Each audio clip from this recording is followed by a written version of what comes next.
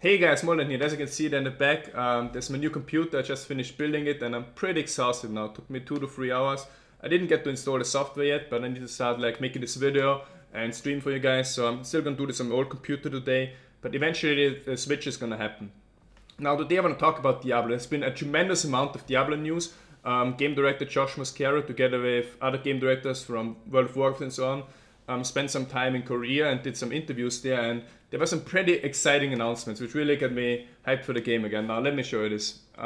First he tweeted, and he also said this in the interview, about the Wings of Valor. The new wings that have been data mined really exist. Imperius wings, they can also be called, and they will be available for anyone who's gonna pre-order Reaper of Souls. So it doesn't matter if you pre-order like the collector's edition or the digital deluxe edition or even the cheapest version. Even the cheapest version is gonna get you those wings. As long as you pre-order, you will get the wings, and this is really good because in the original game you had to buy like the collector's edition to get the original wings, and I think you also had to buy Heroes of the Storm if you wanted the Kerrigan wings. And this is really cool now that they decided to give it everyone for free. But the downside is you have to pre-order it, but I think it's going to be a good game. And even if some people are like unsure if they should buy it or not, but I can tell you that even if maybe the features of the release aren't enough for you, there's going to be constant updates. This was one of the questions asked via Cheng. He told me that Blizzard in the past, like, it's never like decided to drop a game after like releasing a big expansion or bringing it out. They usually do patches as well, and the same was with Diablo Lord of Destruction. Now, Lord of Destruction was good at release, but it wasn't perfect. It was the big patch that once came a few months or years after the release that really improved the game for even further.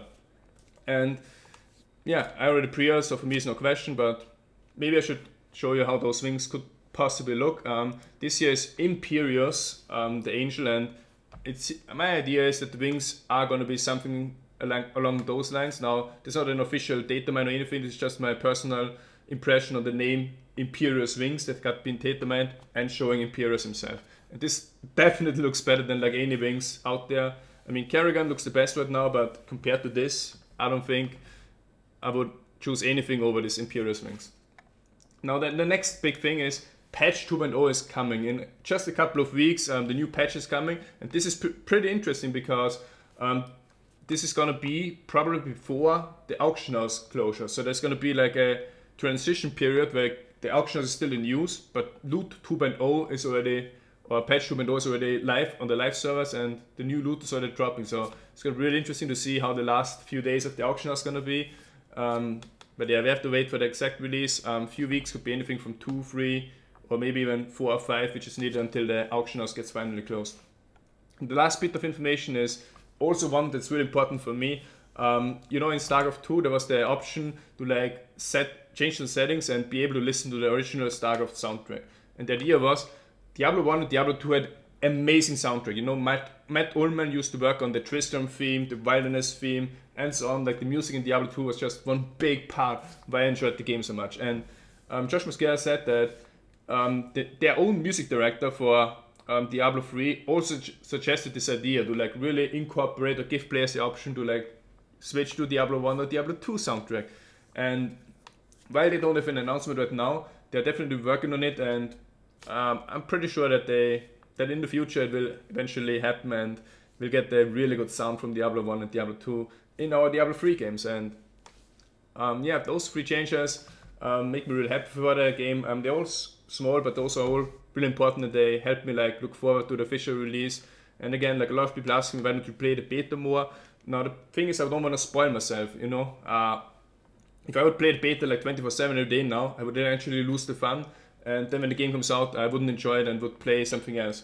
What I do instead is I wait until the game comes out and then play it like fresh after like being away from the game for long, and I'm really gonna enjoy it. And so you don't have to worry about anything. But yeah, hope you guys enjoyed the video. I'm gonna make my next video probably about the PC, like show you the components that I got and so on. I'm pretty happy with it. I already tested like trying to turn it on, do some things in the new BIOS. The new BIOS actually looks amazing.